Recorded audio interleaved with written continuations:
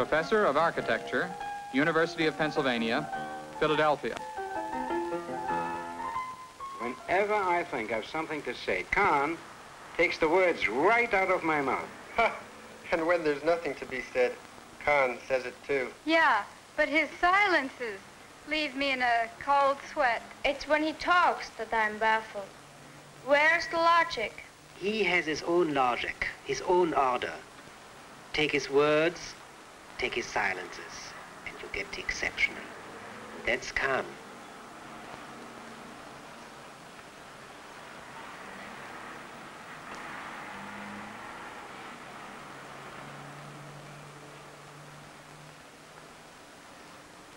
I must reflect on the circumstances, the mystery of circumstances, which leads a man into paths which he could never anticipate before they happen. This certainly happened to me because I was to be a painter. There was no question about it until my last year in high school, when a course given on architecture just hit me so strongly as something that I wanted to be associated with. The course was given on the earliest architecture, Greek, Roman, Romanesque, Gothic, Renaissance. I felt a great happiness that I had no question as to what my career would be. I had no idea, of course, of modern architecture. Now, though we are living in the field of modern architecture, I feel a closer association to these marvelous examples than I do to any of the examples today. And it's constantly in my mind as a reference. I say to this architecture, how am I doing Gothic architecture? How am I doing Greek architecture?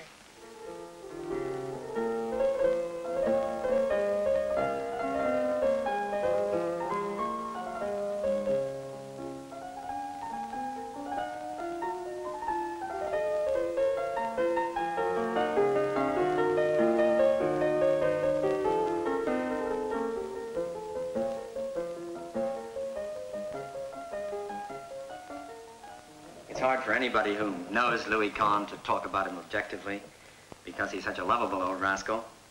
But in fact, Kahn's objective achievement in American architecture has been enormous. It's not too much to say that starting in the 1950s, he began to redirect it. He remade it. And he remade it, or began to remake it, according to very solid principles. First, of structure, and secondly, of function. But the other thing he did, and maybe even more than that, in redirecting and remaking American architecture, was that he trained a whole generation of students. More than any other really first-rate American architect, Kahn has been a great teacher. And out of him has come a whole generation, which is changing things.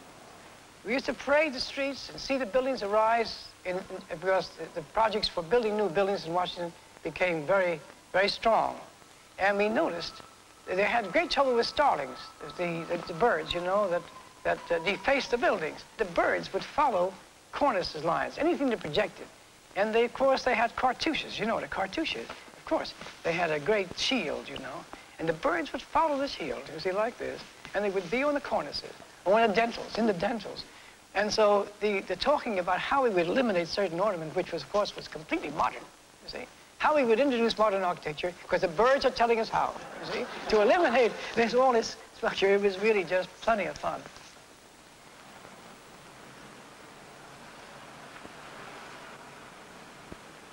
His father was a craftsman in stained glass in Russia. His mother, a harpist. As a very small boy, Kahn was badly seared when hot coals he was carrying home in his apron flared up in his face. America never built consciously housing for people. They just were built by builders. In 1905, the family emigrated from Russia to Philadelphia. There they lived in profound poverty. The immigrant son was gifted in many ways, mainly as a musician and painter. And I think a work of art is the making of a living thing. Kahn once defined a city as a place where a small boy, as he walks through it, may see something that will tell him what he wants to do his whole life. Philadelphia was such a city for Kahn. Nothing must be mandatory. Everything has to be inspired. Kahn had good teachers. He soon became the best renderer in Philadelphia. And he studied the character of a steamboat, say, with the same absolute objectivity that he devoted to a cathedral. It is my belief that all living things have consciousness, that a leaf wants to be a leaf. Kahn came to revere Walter Gropius. He also came, as he once said, to live in a beautiful city called Le Corbusier. And he gathered momentum for the severe urbanity of his first job on his own at the age of 53. This art gallery was Kahn's first mature building. It was also the first modern building at Yale University. A good many of us think it's better than any of the others that were built later. At the same time, it's a very archaic, a way, a rather primitive building, as befitting, I think, Kahn's beginning. In it, the functions were simplified down to simple loft spaces, and emphasis was on the structure, a structure which Kahn wanted to be as solemn and repetitive and demanding, in a sense, as possible. It was designed as a space frame, and I think the influence of Buckminster Fuller can be felt there. It wasn't a true space frame as it was finally constructed, but the ceiling does have that quality of spreading uninterruptedly and being stable in all three dimensions, which is characteristic of the space frame. And then it's supported by these big, widely separated piers, and the walls were originally of simple concrete block. They weren't white the way they are now. These white walls represent the attempt of a later gallery administration to make it look like the Museum of Modern Art, which is not what Kahn had in mind. What Kahn wanted was a kind of austere environment with what the 19th century architects would have called a reality of its own, repetitive and stern, of a man-made environmental order within which the works of art would stand out with a special intensity as embodiments of the human act. Kahn, between 53 and 1961, created a whole new set of forms. First, in the Trenton bathhouse of 1955, he broke out of the box. The Yale Art Gallery was enclosed within a box, a good deal the way Wright had done before by crossing two axes in space, and then by gathering the utilities in special small spaces at the intersections of the axes. And then finally, in the Richards Laboratories at the University of Pennsylvania, at about 1960, he brought that precast, bony, concrete structure up into a marvelously systematic and lucid order. But maybe the functions weren't too well served there. Light, for example, blazed into the interiors. There was no sun protection. But if you come next, in the early 60s, to the church in Rochester, there all the shapes derive from a perception of function, especially from the reception of light into a building. And Kahn, he doesn't like glass, he doesn't like metal or frames or skeletons. He's fundamentally an artist who likes to work with archaic materials. So the great arches and the great tied together circles of those buildings on the subcontinent both enjoy local techniques and create out of them a great, abstract, international, austere grandeur.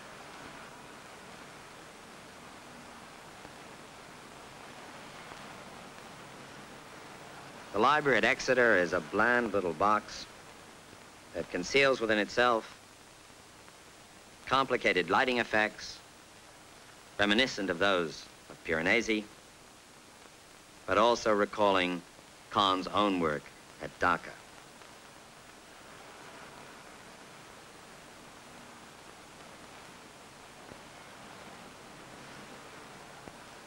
When you talk about buildings or streets or spaces, you talk about them almost as if they were alive, as if, you know, as if they were living things, organic in some fashion. Why don't you describe one the way you would describe a person? Or I sort of think that what the man does is a chunk, you see, of man. It is, and the consciousness is natural for me to give consciousness, let's say, to a room, as though the dimensions of the room and you in it has a rapport, as though so no speaking is involved, you see, it just has a rapport. An architect is a composer. Truly, his greatest act is that of composing and not designing. If you think of the Parthenon being made of columns and spaces in columns, you can say the columns are no light, and the space between the columns is light. Stephen Douglas's inspired statement about architecture, which induced me to think of it that way. Actually, he said, what slice of the sun does your building have? And I added, of course, what slice of the sun enters your room? The sun never knew how great it was until it struck the side of the building. In other words, you see, the sun goes along. Man makes something. The sun is surprised.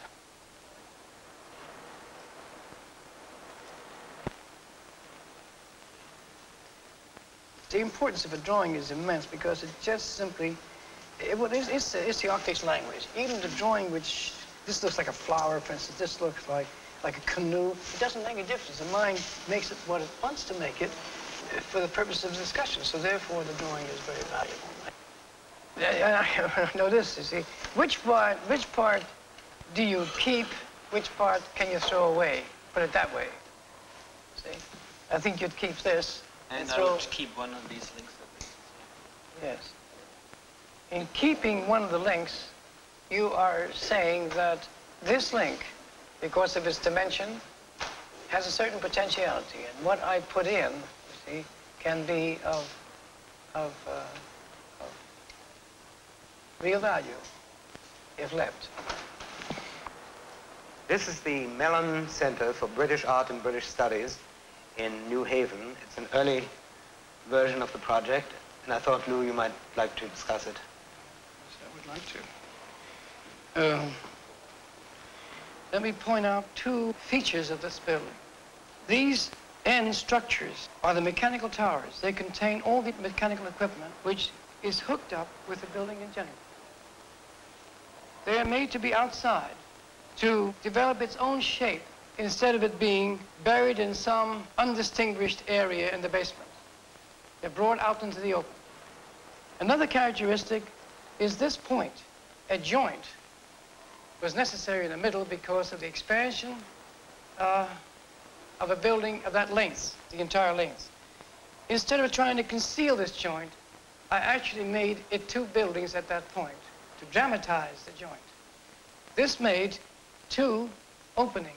So I better remove the model to explain it better. Just come out easily. This here. Let me remove this. Now you can see it. This is the enclosed street, and it connects up with the entrance on Chapel Street. These two openings you see there connect to the interior street, and this is a shopping street, and it has protection above. The stairway you see would be the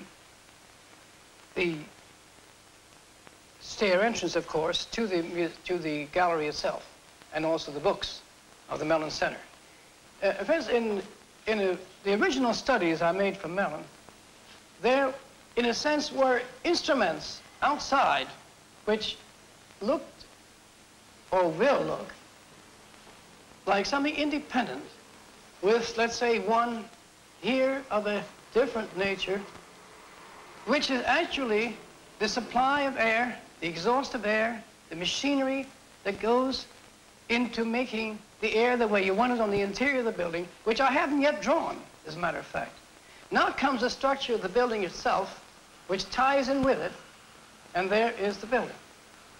I have to abandon these because of the excessive cost of them, although I think I'm abandoning something which has a meaning in the expressive possibilities in buildings. At the Salk Institute, you handle it differently. Again, it seems to me you made the mechanical spaces spaces in between the laboratory floors, and they become, again, separate elements and expressed. This is, I think, very beautifully expressed in Salk, in that you have, really, you might say, a laboratory of pipes and a laboratory for experiment, and then a laboratory of pipes, which you can feed downward or upward, you see. But this space is big enough, just as tall, actually, as the space where the experiments are made. Since controls have to be made on very small areas in a laboratory in which the temperature is very high in this case and very low right next to it. And it all comes from what Dr. Salk called the mesochinal space, you know. This serves the body, so to speak, and this actually is the service of the body, and this is the body itself. Dr. Salk listened very closely to my speculations, you know, and theories about how I would approach the building. He listened more carefully to me than I did to myself. I can say that he is just as much designer of this project as myself. Sort of the integration of the means, which tends to have one part of the building and another part of the building sympathize with each other, help each other be themselves.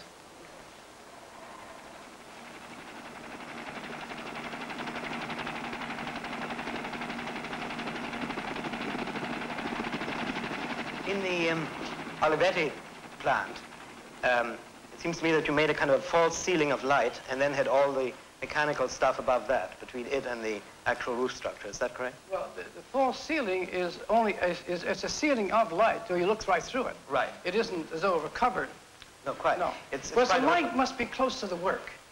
Yes. See? And then everything that serves in the way of conveyors and other piping is above the level of the lights. And it's all open, of course, to view. And also the window in the Olivetti factory is above you. The service of a building is gradually reaching such high cost as to equal half the cost of a building. Yes. And everything is done to try to conceal that half of the building. I believe that we must give it a rightful expression. And I can say that if we weren't able in our structures of the future to isolate the instrumentation, or you might say the equipment of the mechanical, as though it had its own aesthetic existence, and that of the spaces have its own, that we would free the building of all the subterfuges we use to conceal the services of a building.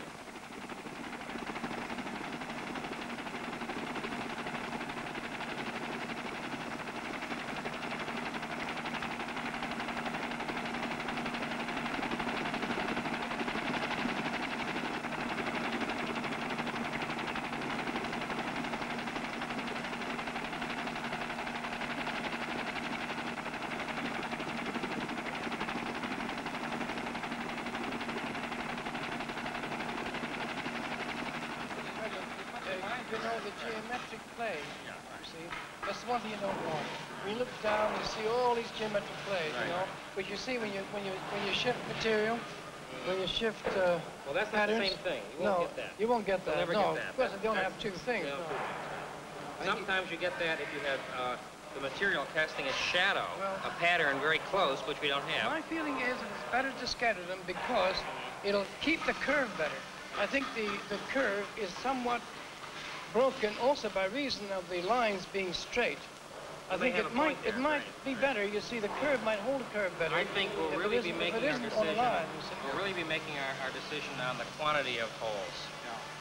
Because one has smaller holes but more, and the other looks too much like black metal, like Rick says, with a bunch of holes in it. And what we're looking for is an overall pattern. That's what makes it different. That makes a difference. So I think also that Kelly is concerned that the eye will travel on a curious. I mean, I can he make calls my it a diagonal on diagonal. this too. I mean, Sure I you can can. make my do lots Well, of you can, of course. Like for example, what happens now? You see the shadow on the yoke right there because it's so close.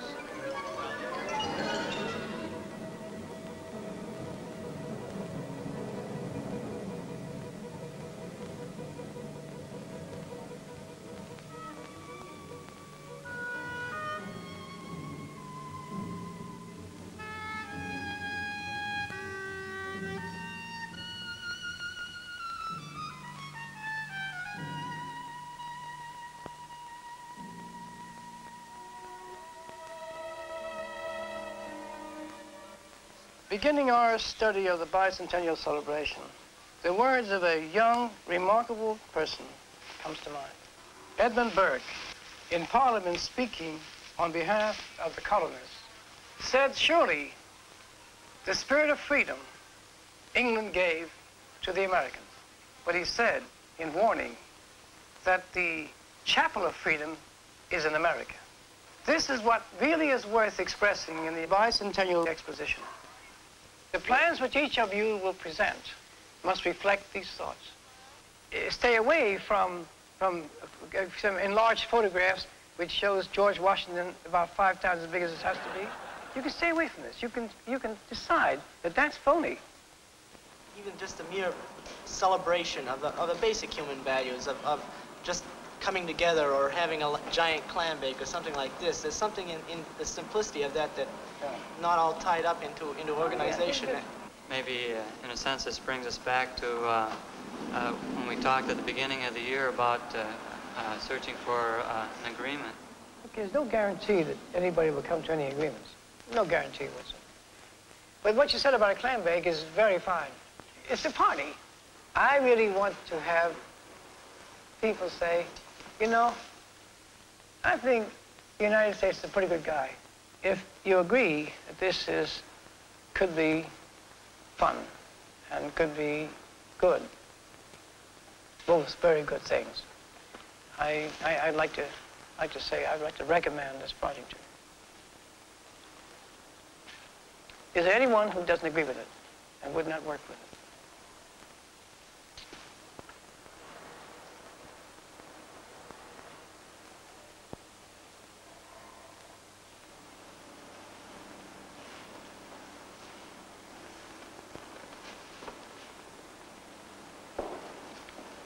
The mind is open to the strength of architecture that can propose a space without purpose, and there would be a feeling amongst all that the purpose could be found. That certainly would not be accepted in professional circles as meaning anything, really. The suggestion of something which simply has that quality that would make others want it, even though the purpose is not known. So with this error, a building full of error, one can find more than a building in which everything that has been done before has been satisfied. You have a space below the central area, which I don't know the meaning of exactly. What is that? Well, I felt the need to have the access to the other spaces at a number of places here, so that no one does have to walk by. So then, what happens are that people begin to come together at these points, but the final realization comes where all of the elevators essentially open up into this space. Now, you haven't selected a building in the exposition, but you have selected that of an entrance to the exposition. And it is from such attitude that one can also find other attitudes in regard to the exposition itself. Because once this could be accepted as being a worthy thing, from this the courage of another worthy thing can come too, with the same kind of reasoning as is employed here. Not for one moment I would consider the absolute financial feasibility of this. I just say that if it isn't financially feasible, then the financing associated with such things are wrong, you see, because it's in some way the thinking in this direction, you see. Maybe it doesn't apply to this, can apply to somewhere else, but the thinking is architectural, in my opinion. It's program architectural. The right thing done badly, Louis says, is always greater than the wrong thing well done. Because of that, he prefers good questions. And he says a good question is better than the most brilliant answer. He's always searched throughout his life, and clearly he continues to do so. Most of all, one recognizes in him a man. One knows that he's grown very slowly and solidly, fully in terms of human life. He's grown a little bit like an olive tree, which he slightly resembles. Very slow in growth and bearing for the generations to come.